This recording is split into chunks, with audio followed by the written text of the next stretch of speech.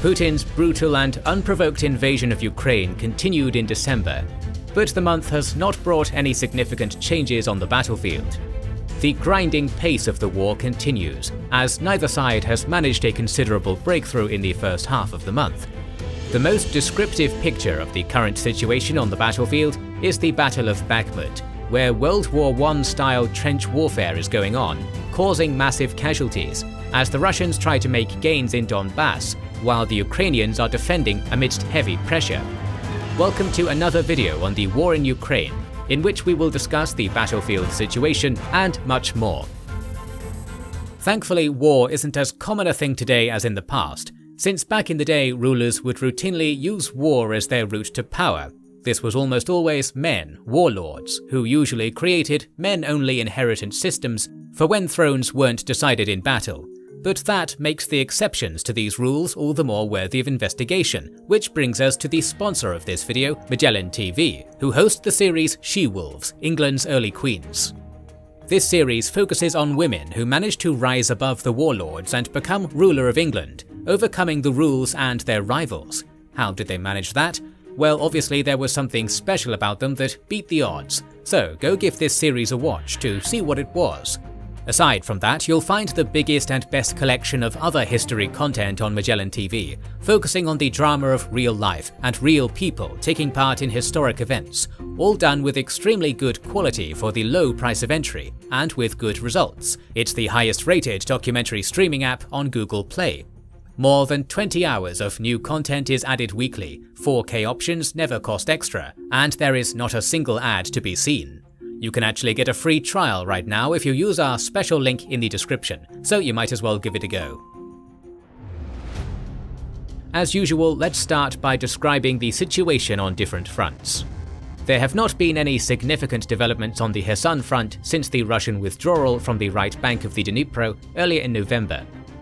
The most notable update came on December 3rd, when the Carlson Special Unit of the Ukrainian Army raised the Ukrainian flag in an unspecified location on the left bank of the Dnipro.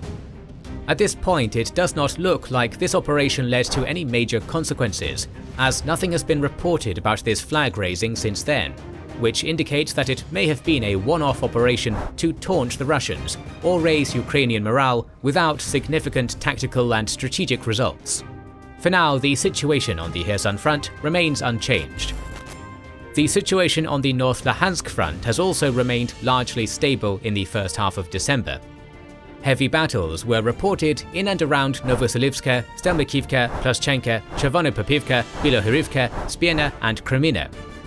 Ukraine is still trying to break through the Russian defences, bolstered by the mobilized forces to take Svatova and advance on Starobilsk to potentially liberate the occupied area north of the city of Luhansk. But videos from this area indicate that the terrain is still muddy, complicating armoured vehicles' movement. The Donbass front, from Soledar in the north and Mariinka in the south, remained the most active part of the battlefield in Ukraine. Throughout the first half of December, heavy battles occurred in and around Soledar, Yakovlivka, Bakhmutska, Bakhmut, Opitna, Klishivka, Andrivka, Kerjimivka, Bilohorivka, Berestova, Krasnohorivka, Vesela, Vodiana, Pervomaiska, Nevelska, Novomikhailivka, Mayorsk, Pidona, Mariinka, and other towns and villages. These are the same names we've been hearing over the past several months. Wagner units, elements of the 1st and 2nd Russian Army Corps, the 6th Regiment of the LPR Separatist Force, and Sparta and Somalia battalions of the DPR have been trying to advance on this heavily fortified line. Their movements indicate that they're trying to encircle Bakhmut and Avdiivka, but this Russian force, estimated to be almost 40,000 strong, has failed to achieve a decisive breakthrough so far. They managed small advances in different parts of this front. For instance, on December 13th to 15th, Wagner units entered the outskirts of Bakhmut, but the Ukrainian defenders stood tall in this brutal World War I-style trench warfare. Wagner groups are often the forward units of Russian frontal assaults, as Prigozhin tries to demonstrate that he is a better commander than the generals of the Russian army, and earn additional political points. Since the bulk of Wagner forces comprises convicts who have practically no rights, it's easier to push them towards Ukrainian trenches and strongholds. When the Russians try to avoid frontal assaults and attempt to bypass urban settlements, they still cannot avoid Ukrainian strongholds since there are so many of them on this front, some of which were created at the start of the war in Donbass in 2014. The strategic purpose of the Russian Donbass offensive still puzzles many military commentators. The attempts to take Avdiivka, Pervomaiska and other towns in the vicinity of Donetsk are to push the front line further away from Donetsk and protect it from being shelled. The purpose of capturing Bakhmut was initially part of the strategy to advance to Slovyansk and Kramatorsk eventually, but the liberation of Izium and Liman made the pincer movement on these cities impossible, which seems like the offensive strategy that the Russians had. Despite this, the Russians still continue offensive operations on this front line, possibly to regain momentum and strategic initiative and for a political aim to capture the Ukrainian-controlled areas of the Donetsk Oblast and propagate it as a win to the internal audience. Battles in Donbass forced the Ukrainians to dedicate more troops to defend this area, preventing them from being used in North Luhansk or Zaporizhia. But as we said in our previous video, Russia's losses on the Donbass front are simply inadequate for the meager advance they have achieved. The stalemate on the Zaporizhian front persisted too. The Russians tried to break through towards Velika Novosilka, but were repelled. There was a notable HIMARS strike on Melitopol on December 11th, Zaporizhia's key logistical hub, crucial for supplying Crimea. The Ukrainian command later stated that the entire command of the 58th Russian Army was in a restaurant which was hit. The number of casualties is unknown, but the Russian social media reaction to this strike showed that it was rather painful. Ukraine has previously used the tactic of bleeding out the Russian military infrastructure through precision strikes before launching an offensive in Kherson and Kharkiv. This may indicate that Ukraine is indeed planning to attack on the Zaporizhian front, with Melitopol, Tokmak, Berdyansk and Mariupol being their primary targets of advance, and is preparing for this attack by targeting Russian military assets. Information about the deployment of additional Ukrainian troops to this front, which the Russian artillery has constantly been targeting, also indicates that Ukraine is indeed planning to counterattack on the Zaporizhian front. Negotiations about the demilitarization of the Zaporizhia nuclear power plant continued as well. The chief of the International Atomic Energy Agency, Rafael Grossi, stated on December 2nd that he hoped for an agreement on the power plant's demilitarization by the end of the year. The director of the Russian Nuclear Energy Agency, Rosatom, Alexei Likhachev, confirmed negotiations on ensuring the safety of the power plant. The prominent Russian independent media outlet, Medusa, cited its sources in the Kremlin on December 2nd, stating that Russia is preparing to withdraw from the power plant in exchange for guarantees of uninterrupted oil supply through the Druzhba pipeline, which connects Russia to the European market via Ukraine.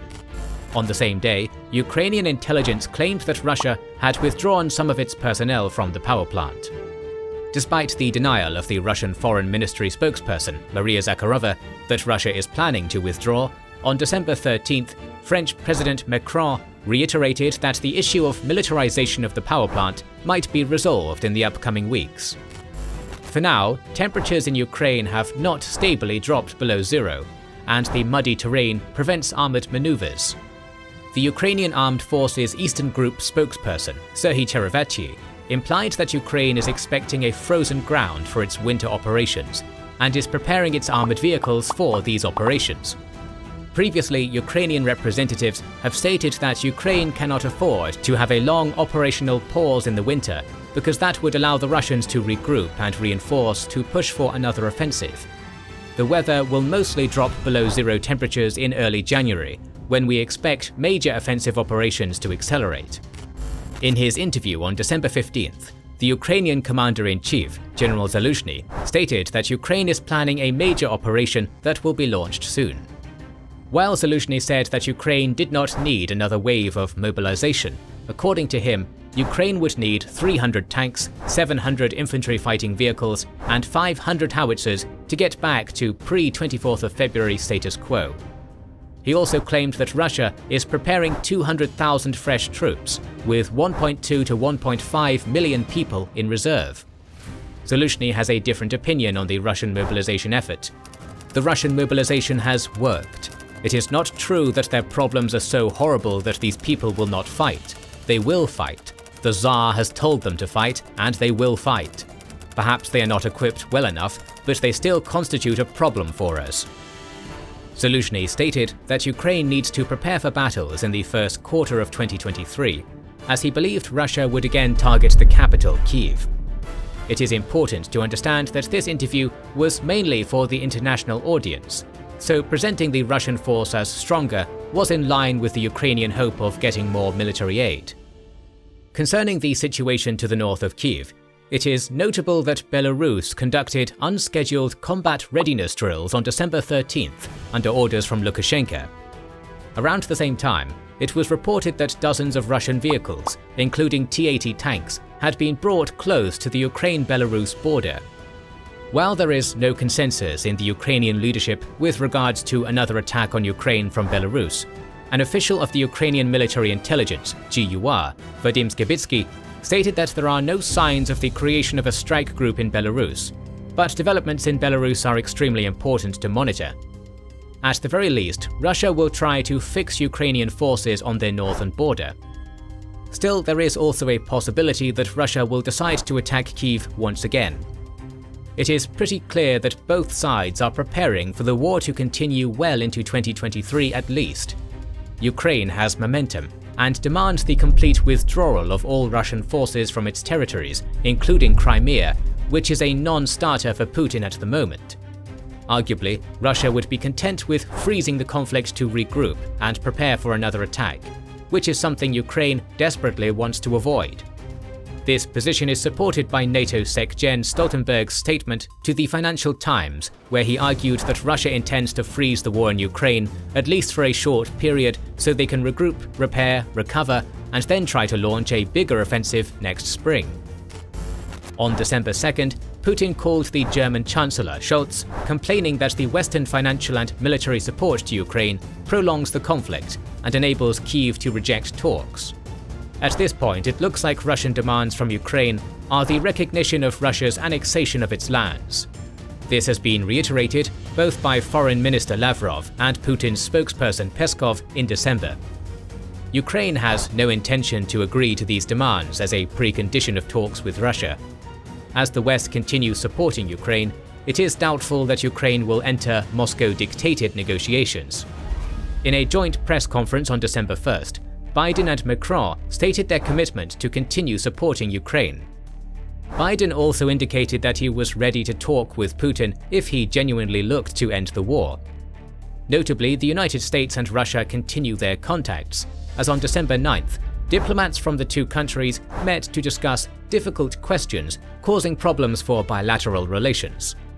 Another significant diplomatic development was the EU decision to place a price cap on Russian oil at $60 on December 5th. According to the Financial Times, this caused a jam of Russian oil tankers in the Dardanelles, since Turkey banned the entrance of vessels without insurance, which Russian ships have not been able to get due to sanctions. In the foreseeable future, we'll see how much of an economic impact the oil price cap will have on Russia. In this period, Russia continued using kamikaze drones and cruise missiles against the critical infrastructure of Ukraine to force Zelensky into negotiations. But this time, Ukraine was particularly active in harassing Russian military targets in Russia too. On December 5th, an unidentified Ukrainian drone attacked the Russian military airfield in Engels, Saratov, which hosted strategic Tu-95 and Tu-160 bombers capable of carrying nuclear warheads. Several aircraft were reportedly damaged in this attack. On the same day, a fuel truck exploded at the airfield in Ryazan Oblast with 3 casualties.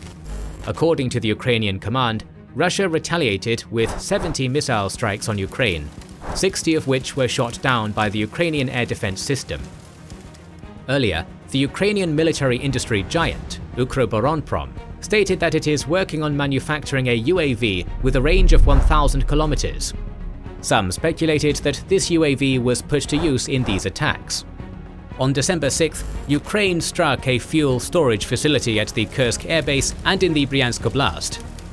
Ukraine is growing in confidence regarding striking targets deep inside Russian territory. An anonymous Ukrainian government source told the Financial Times, "The attacks are repeatable. We have no limitation on distance, and soon we will be able to reach all targets inside Russia, including in Siberia. We know how hard it is to defend against these kinds of air attacks in Ukraine. Soon, Russia will also have no safe zones. It is also notable that while earlier in the war, it was reported that the United States opposed Ukraine striking Russian territory, fearing escalation. Now the US and other Western allies are more tolerant of these Ukrainian operations. The US Secretary of State, Blinken, told reporters that the United States have neither encouraged nor enabled the Ukrainians to strike inside of Russia, but that they will continue supporting Ukraine militarily. The Times also confirmed through an unnamed US defense source that America no longer opposes Ukrainian strikes on military targets in Russia. For Russia, the Ukrainian ability to attack so deeply is both concerning and embarrassing, as it shows the population that their air defense is not impregnable, and that even the strategic bases can be attacked. Seemingly, Russian air defense is stretched thin. Russia made another strike on Ukrainian energy infrastructure on December 7th, this time using Shahed drones targeting Kyiv, Dnipropetrovsk, Poltava, Zhytomyr, and Zaporizhia oblasts. On December 10th, Shahed drones severely damaged the energy infrastructure in Odessa. According to Russian sources, Russia continues to target the critical port city of Odessa, which hosted another spontaneous protest against blackouts on December 8th. On December 14th, Russia made a drone strike on the Kyiv Oblast. According to the Ukrainian commanders, all 13 Shahed 136 and Shahed 131 drones launched were shot down by Ukrainian air defenses. Notably, throughout November and December, the use of Iranian Shahed 136 drones has been limited. According to the Ukrainian Armed Forces official, Yevhen Silkin, this has not been due to the lack of drones, but the cold weather, as the Iranian drones are not manufactured for such weather. It was reported that Russia has been working on modifying Shahed 136 and Shahed 131 drones to make them resistant to cold. Apparently this modification has been completed, as Russia restarted using Iranian drones. Although the Ukrainian Air Force has fared better against Russian attacks, the damage caused by it is still painful. The Ukrainian energy infrastructure continues to face heavy pressure, and it is rumored that the government will be forced to increase energy prices in 2023. Ukraine's allies continued providing military, financial and humanitarian support during this period. On December 1st, the United States signed a contract with Raytheon worth $1.2 billion to provide Ukraine with 6 NASAMS air defense systems. The United States has already provided 2 NASAMS, and according to the Pentagon, the success rate of this air defense system is 100% in shooting down Russian missiles. On the same day, Lithuania purchased 25,000 winter uniforms for the Ukrainian army. On December 2nd, Ukraine received the first promised Hawk air defense systems from Spain, while France sent 4 LRU MLRS systems. France also gave Ukraine a loan of 100 million euros, along with pledging to train 2,000 Ukrainian soldiers in France. Several days later, France supplied Ukraine with 6 TRF-1 155mm towed howitzers. It was also reported that Germany plans to supply Ukraine with 14 Themis unmanned ground vehicles, 7 Gepard self-propelled anti-aircraft guns, 18 RCH-155 self-propelled artillery systems, 80 pickup vehicles, 3 Biber armored bridge layers, 8 marine UAVs, medical supplies and vehicles, anti-drone equipment, and so on. Germany also reportedly provided Ukraine with additional Iris-T rockets, artillery, and grenade launcher ammo.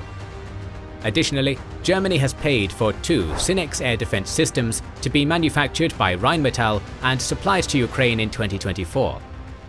On December 6th, the United States announced another military aid package to Ukraine worth $275 million, which included HIMARS and 155mm ammunition, HMMWVs and generators.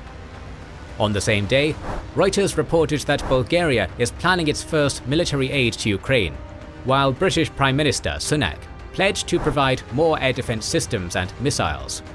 On December 11th, it was reported that Azerbaijan supplied Ukraine with an unspecified number of transformers, which the Russian MFA officially condemned several days later.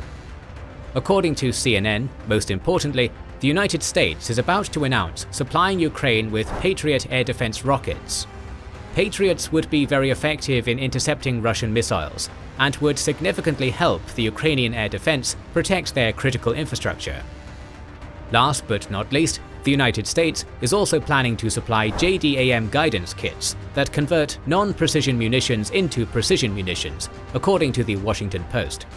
JDAMs can be installed on different types of munitions, and will significantly enhance the capability of the Ukrainian army to strike Russian targets more accurately. In the first half of December, Russia continued cooperating with Iran to purchase drones and missiles.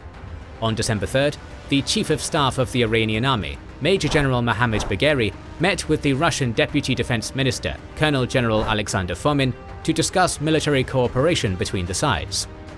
Several days later, it was reported that Iran agreed to provide 6,000 drones, mostly Shaheds, to Russia. On December 9th, NBC News cited US officials stating that Russia may be supplying Iran with helicopters and air defense systems in exchange, and discussing the potential shipment of Su-35 aircraft to Iran. But according to Axios, Iran will not give Zulfiqar missiles with 700-kilometer range to Russia, as it fears the UN sanctions, and it will supply it only with Fateh 110 missiles, with a 300-kilometer range. According to the Russian media outlet Kommersant, Russia's friendship with China is not going swimmingly. Kommersant reported that China banned the supply of Lungsong computer processors to Russia, which can be used in military production. Vladimir Putin made several seemingly mutually exclusive remarks on using nuclear weapons during this period. At first, on December 7th, during a meeting with his Human Rights Council, Putin claimed that they were not crazy and that Russia would not be the first to make a nuclear strike. But several days later, Putin remarked that he was thinking about adding the concept of the preemptive strike to the Russian nuclear doctrine. In response, NATO chief Stoltenberg stated there is a real possibility of a major war between Russia and NATO. One can only hope this will never happen, as the consequences may be disastrous and apocalyptic. For now, the war is between Ukraine and Russia, as losses continue to pile up for both sides.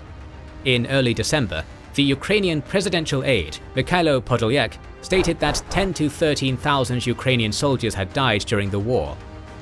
The open-source investigation of BBC Russia and Mediazona has concluded that 10,000 Russian soldier deaths can be confirmed by open-source information.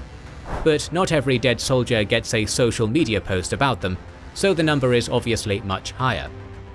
Now let's look at the count of visually confirmed equipment losses of both sides, compiled by the Oryx blog.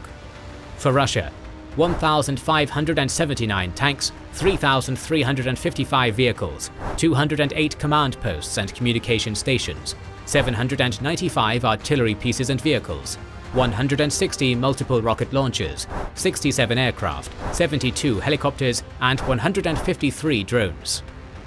For Ukraine, they are 435 tanks, 1,162 vehicles, 8 command posts and communication stations, 191 artillery pieces and vehicles, 34 multiple rocket launchers, 55 aircraft, 27 helicopters, and 56 drones.